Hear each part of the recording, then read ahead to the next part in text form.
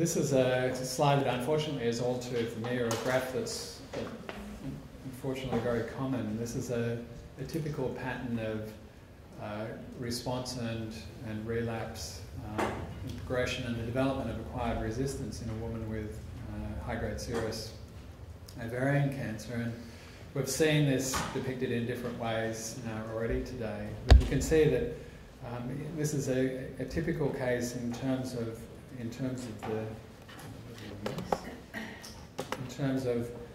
how she has initially a good response to treatment, and then in this period of remission, and then a recurrence, and then more chemotherapy.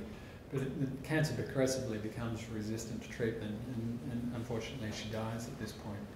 But as Penny nicely pointed out, you can learn a lot from diving down into the data and looking at exceptions to the rule. And for a number of years we've been very interested in patients like this one. So this is a woman with ostensibly the same disease, high-grade serous ovarian cancer, and you can see that she's had surgery and first-line chemotherapy. She's had surgery, but unfortunately she's been non-optimally debulked. She's had residual disease, so she hasn't been cured of her disease. But quite remarkably, she's had this extraordinary response to treatment. Her CA-125 has fallen profoundly, and then it stayed down for a number of years. And so these exceptional response patients, I think, can tell us a lot about what are the molecular or even lifestyle or immunological circumstances that allow these unusual patients to do so well. And this is an area more generally in oncology that's received quite a bit of attention in the last couple of years, not just in ovarian cancer, but in other solid and liquid cancers. And there's in fact an initiative of the National Cancer Institute to try and accrue patients like these and learn from these exceptional cases. So the study I'm going to tell you about, and I'll just show some of the data on it, has been very much a collaboration with Anna DeFazio's lab. And I had the original idea when we started the Australian Ovarian Cancer Study, which has been mentioned a few times, to try and understand what was going on in these very unusual cases. And the sort of the arms and legs, I guess, of the work particularly has been led by Dale Garced and Catherine Alsop, two very talented postdocs in my lab, in this ongoing collaboration with people in Anna's lab, and actually a number of the people in this room who have participated in accruing these patients. And it's been funded through support from the NHMRC and OCA's support of the Australian Ovarian Cancer Study, DoD, as you'll hear, and of course, essentially all the members of ANZCOG. So I just wanted to add that right at the beginning. So really, because these patients are exceptional, it's very important to have large numbers of patients to draw on to find a substantial number of them to try and develop any statistically sort of rigorous associations when you start to do things that are testing many variables like whole genome sequencing or even panel sequencing, as I'll show you in a moment. And so what we did was that we drew on the Australian Ovarian Cancer Study, which had thousands of patients recruited, and also the Westmead Gynecological Oncology Biobank. And starting with about a little over 2,000 patients with invasive disease, we whittled it down to around about 100 patients that had high-grade serous ovarian cancer. We felt that it was very important to focus on a single histological subtype because, as we've learned over the years, ovarian cancer is a very diverse disease, and if you mix the different histologies, you very much blur the signal in the data. So we're able to cull them from these two large cohorts and start to work our way through them and try to understand what was going on. So one of the first things that you need to do is to make sure that they are as labelled and really make sure that they're in fact high-grade serous ovarian cancer patients. Even with a small rate of misclassification, when you're filtering so heavily from thousands of patients down to just 100, even if a few slip through, it could really confound the data. And so we've analysed these patients sort of and their tumour samples back and forward looking both by pathology review using conventional pathology classification, but also some of the more recent molecular criteria that are typical of high-grade serous cancers.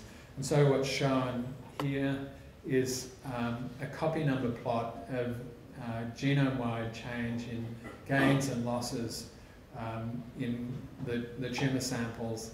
And we can see in these examples here that this is a pattern of extensive copy number change that's very typical of high-grade serous cancers and acts as a useful discriminator between low-grade serous cancers, which are the main problem in terms of misclassification.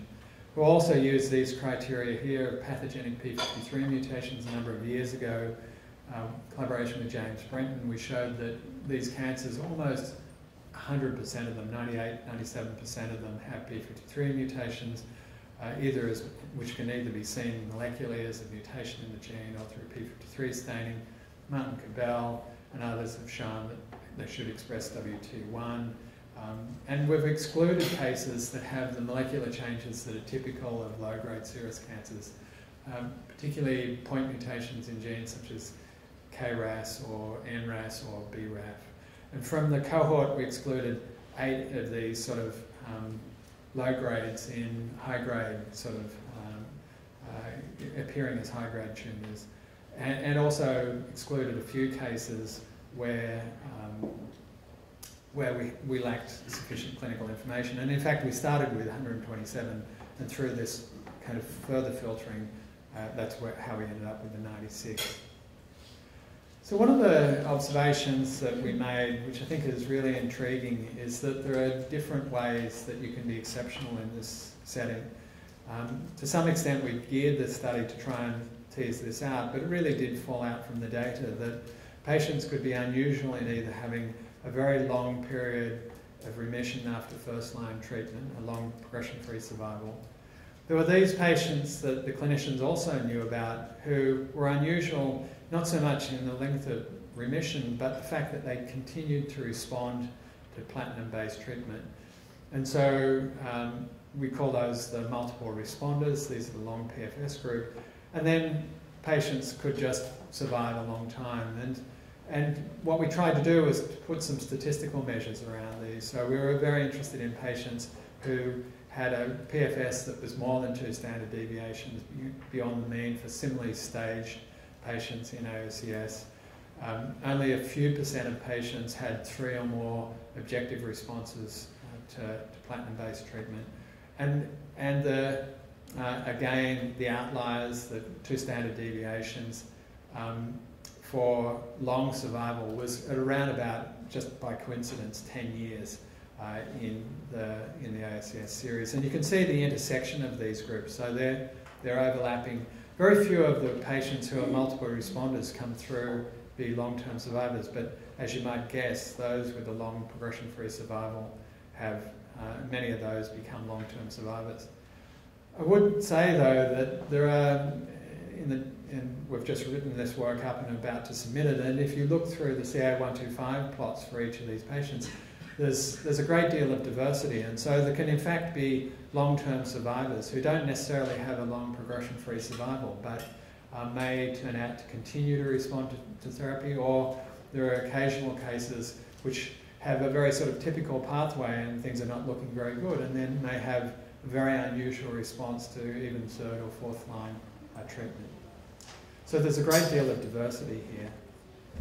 So one of the things that we wanted to do was to try and understand the intersection of BRCA mutations and other mutations in the HR pathway with this long-term survival phenotype. It's been known for a number of years that patients who carry germline or somatic mutations in BRCA1 or 2 generally have better responses to treatment. The more recent analysis of those patients suggests that long-term, that favourable response to treatment, at least for BRCA1 patients, doesn't persist, so it tends to be more of a medium-term phenotype, although patients with BRCA2 mutations tend to be also more often long-term survivors at 10 years. But really starting not so much with the mutation, but with this phenotype, we wanted to, I think this has gone off. we wanted to see how these mutations would play out in this particular group of patients. And so this is just a summary of both the germline and somatic mutations that we've seen in these three groups. You can see that they're enriched, as you've heard today. We would expect about 50% of the patients would have either a somatic or a germline mutation. You can see that particularly in the multiple responders, over 75% carry one of these mutations. That's also true in the long-term survivors and the long PFS groups, perhaps a little bit less, but certainly more than that 50%. What's also striking, though, is that there's a significant fraction of them where we weren't able to find either a germline or a somatic mutation in BRCA1 or BRCA2 or other genes that we associate with the HR pathway or with methylation of genes that are known to be methylated and inactivated. So something's going on with a wild-type group here that we don't really understand. I think that sort of the initial response to this might be, well, we already knew that BRCA mutations were associated with a favourable outcome. Why are we surprised by this? But this is data from Kath Alsop's JCO paper in 2012. And I just want to point out that although patients with BRCA mutations as a group do better in terms of their median survival, this is overall survival, this is progression-free survival data. The overall survival data would look very similar. So this is non-carriers versus carriers. You can see that there's a significant fraction of patients down here with BRCA mutations that don't do very well at all. And then there's this group up here that do extremely well. So what that suggests is that although mutations in this pathway are clearly important in terms of initial response to treatment and perhaps long-term response, something else must be operative that perhaps acts in conjunction with these mutations to make them exceptional. So a year or two, or a couple of years ago, we did a whole genome sequence analysis on a little over 90 patients, including 12 of these extreme responder patients, these exceptional responder patients. And we were able to use this whole genome data to try and just get very small numbers, but try and get an indication of what other genes might be important in determining this exceptional response. And what we saw, again, the numbers were very small, was that there was a very interesting co-occurrence between inactivation of a tumour suppressor gene called RB1 and coincident mutation in BRCA1 and BRCA2. And this was particularly confined to patients who had a very long progression-free survival, especially in the patients that were non-optimally debulked, suggestive that there was something about their cancer that made it extremely chemosensitive. And so this observation with RB really caught our attention. And so we then went to try and expand on this by doing immunohistochemistry on the cohort and comparing it to a group of unselected patients shown over here. And again, what we found was that the patients who had this extreme response to chemotherapy, these are the extreme response A group, so these are the patients who are non-optimally debulked, they were the ones that had the greatest enrichment of this RB inactivation. This was work done in collaboration with Martin Cabell in Calgary. And so this is just the Kaplan-Meier analysis of the patients and their progression-free and overall survival. And you can see in blue the patients where RB is absent have both a more durable response to treatment and a more favourable overall survival. And what I'm not showing here, but more recent collaboration with Susan Ramos using RNA-seq data on, again, an independent data set, shows that this is validated, again, that patients with RB loss, either at the immunohistochemical level or at the RNA expression level, also have a better survival. So what we think might be going on in at least some of these patients is that from the patient's point of view, they've kind of won the therapeutic jackpot, that there's a sort of a chance co-occurrence of, in this case, mutations in the HR pathway and in RB that make the cancer particularly chemosensitive. We think that in other patients that there are other things that might be operative. I've not shown the data, but we think that there's been seen before, but some of these patients have particularly florid immunological responses in their tumours. Others have very high levels of Ki67 staining, a marker of proliferation.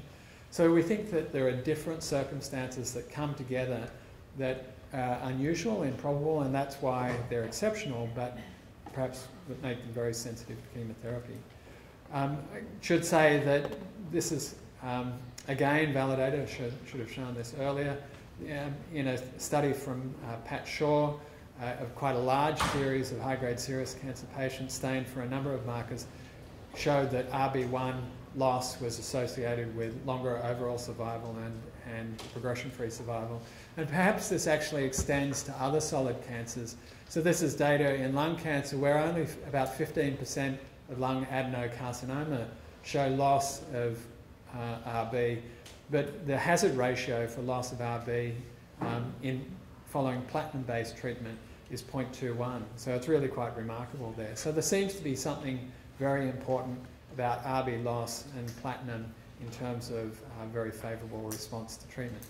How we might take this data and turn it into a sort of a drug strategy is something that we're pondering at the moment, and to try and validate it with further functional studies.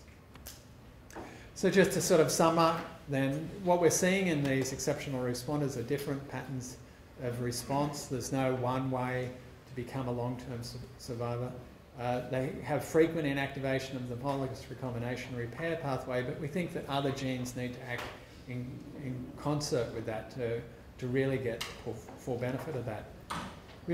We need to understand these short-term survivors, and this is a study that Ali Freeman will be starting in our lab, and they'll provide these are patients with BRCA mutations that have very short survival, and they'll provide a very interesting comparator group.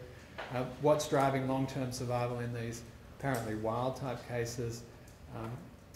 To what extent it's a confluence of these multiple factors, and as I said, I've not shown you the immune response data, but we think that that also is an important intersecting driver in these patients. And so where this is going now is that this is part of an international consortium, or one of at least two international consortia to study exceptional response in high-grade serous cancer patients. Ours is called MOCOG. It's supported by the US Department of Defense. We're looking at the intersection of immune, genomic, and epidemiological and lifestyle factors involving many people. These are just the PIs for the different groups. There are obviously many more people involved than that. And what we also endeavour to do is to take the things that are coming out of these exceptional responses to conventional treatment and see whether they're relevant to PARP.